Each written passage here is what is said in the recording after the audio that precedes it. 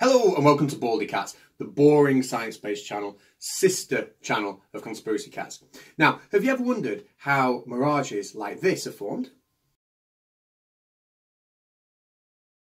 And have you ever wondered what the role of refraction was that allowed people to see the Chicago skyline from about 60 miles away? Well, stick around, we'll have a look at refraction, we'll have a look at how refraction causes those mirages. It's going to be really boring. You might learn something you forgot at school, or you might turn off in about 20 seconds because you're fed up. Let's go. Right, so if we're going to understand mirages, we've got to have a really good grasp of refraction. This should take about 2 minutes and then we'll apply it to a mirage.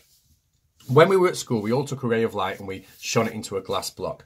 What we might have done is taken a protractor and measured this angle here, which is the angle of incidence, the angle that the ray of light enters compared to this imaginary line that's at 90 degrees to the surface of that rectangle. We call that imaginary line the normal line. This is really important because when the light enters the glass and slows down, it's entering something more dense and it slows down and more optically dense, it will move towards that normal line. When it leaves the glass, it will speed up and move away from the normal line, right? This is so important for mirages, yeah? When it slows down, it moves towards normal. When it speeds up again, it moves away from the normal.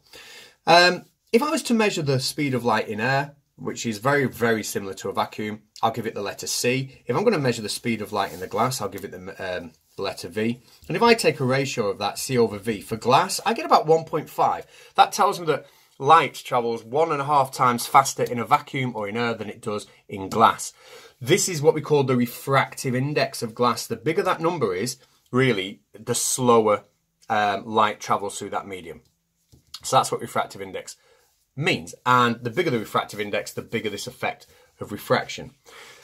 Right, but what would happen if, just very quickly, the reason light does this is because when it refracts inwards,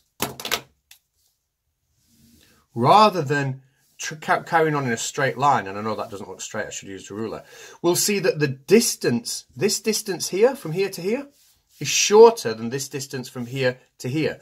And because light travels slower in this medium, it refracts effectively, so it's spending less time in the glass. Right? This is kind of touching on Feynman's sum of a paths explanation, which is quite complicated, but essentially it refracts so it spends less time in the glass so it can get to its destination quicker. So saying that light always travels in straight lines isn't necessarily true. It will always take the quickest possible path, and that's what it's doing here. It's spending less time in the denser medium. Now, let's just forget that for a second. Let's say I've got a bulb, a magical bulb, inside the glass, and it shoots a ray of light this way. This is now my normal line. This is my angle of incidence. We know when it moves into the less dense medium, it's going to refract outwards, away from the normal line. But what if I take this bulb and I slowly start moving it this way? As I move the bulb this way, this ray of light that's leaving the glass is also going to move closer and closer to the surface here, until you see the picture I'm about to show you. Now what we've got there is the ray of light hitting the glass at such an angle that the light is now travelling along the surface of this new medium. When we get the angle that causes that to happen, we call it the critical angle. So this angle here, right, from here to here is the critical angle, and that causes that to move across here. Why is the critical angle important? Well, if I keep going past the critical angle, really important for mirage is this, if I keep going, then suddenly the light doesn't leave the glass at all and it reflects like this picture.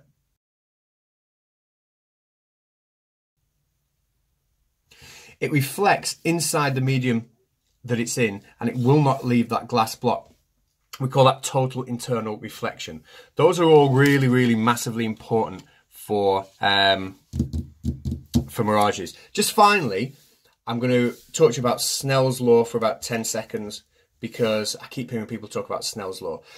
Essentially, I said to you before that the bigger the refractive index of the glass or whatever medium it's going into, the bigger the effect of refraction will be. Well, if I call this, let's say I call that angle 1 and I call this here angle 2, then Snell's law tells me that if I take the sine of angle 1 and I divide it by the sine of angle 2, then that gives me the same number as a ratio, that gives me the same as the refractive index of the glass, or the refractive index of medium 2, divided by the refractive index of medium 1. All we've got to take from this is that we can predict, right? If I know the refractive index, we can predict exactly how much the wave will refract. Right, so that's what people are talking about when they use Snell's law. Right, let's look at mirages. So I've got warm air here. I've got a warm ground here, which means that this layer of air is warm, this layer is a bit cooler, and this is the coolest. If we look at density, this is the least dense. This has got the lowest refractive index. Light travels fastest here. This is the most dense. Yeah, the ground warms the air and the warm air rises. This is the most dense. It's got the highest refractive index.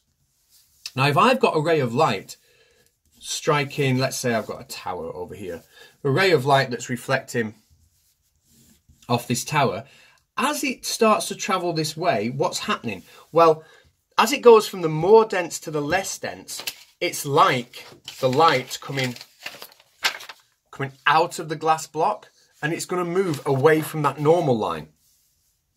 This is our imaginary normal line between those layers of air. So it's going to move this way. And then the same again. So the light is going to take a curved path. Now, what we have to realise about the air is it's not just 3 layers like that. It's actually a gradient that changes all the time. And the best way that I can show it is by having lots and lots of little layers like this. So remember, we've got the most dense at the top, the least dense at the bottom, and every time it goes from one layer to the next, it's going to be moving away from that normal line, and it's going to appear to be curving until eventually, when it gets to about here, it's going to be striking this layer at above the critical angle. And remember, when we're above the critical angle, we reflect, we don't pass through the layer. So we get total internal reflection here. But now, when it's coming backwards, it's warmer down here. So it's less dense here. It's more dense here, which means it's going to bend towards the normal line. And we get this curve this way. So if I'm stood over here, looking in this direction, on the floor, or what appears to be on the floor to me, I'm going to be seeing the top of this tower. All right. In fact, virtually, the image to me would look like it's somewhere down here. It would look almost like it's in the floor. So that gives me the type of mirage you see in this picture here. But what we've got to be really careful about is the light isn't reflecting off the ground, which I keep hearing some people talk about. It doesn't reflect off the ground, it reflects this way. So how do we apply this to the Chicago skyline? That's obviously a different type of mirage. Seeing something that's too far away. Well, the Chicago skyline is caused when atmospheric conditions give us something unique, and that is where the air is actually cooler on the ground and warmer slightly higher up. When it's warmer slightly higher up, so here's, let's say this is my Chicago, that's the Chicago skyline there, perfect drawing. When the light reflects off the Chicago skyline and starts traveling in this direction, it's traveling into an increasingly less dense medium. And remember what happens when we travel into a less dense medium. We refract away from the normal line. And I'm going to get that continually refracting away from the normal line, until eventually it's striking the air here at above the critical angle. It can't now travel through there, and it starts to reflect back. But when it comes back, it's traveling into the more dense medium, which refracts it towards the normal line, and that causes the light to continue to bend, just like the picture that you'll see now. Now, I've not drawn this brilliantly because I'm going to run off the paper. This should be more of a smooth sort of curve that goes this way. But essentially, if I'm stood down here, right, the light entering my eyes comes from here. And let's just imagine there was a huge curve of the Earth in the way.